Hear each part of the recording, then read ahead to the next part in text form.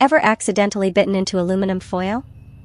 Here's what really happens to your body, and why you should never do it on purpose. First things first, aluminum foil is not food. It's made for wrapping and cooking, not eating. But what happens if you accidentally swallow it? Your body can't break down aluminum foil. If you swallow a small piece, it'll likely pass through your system. But larger pieces? They can get stuck in your intestines, causing serious problems. Here's the scary part, aluminum foil can release tiny particles into your food, especially if it's heated. Over time, these particles can build up in your body and cause health issues.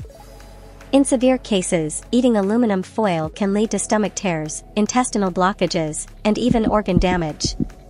So, if you accidentally swallow some, watch for symptoms like pain or vomiting, and see a doctor ASAP. Aluminum foil is great, but never for eating. Stay safe, and if you found this helpful, hit like, share, and follow for more life-saving tips.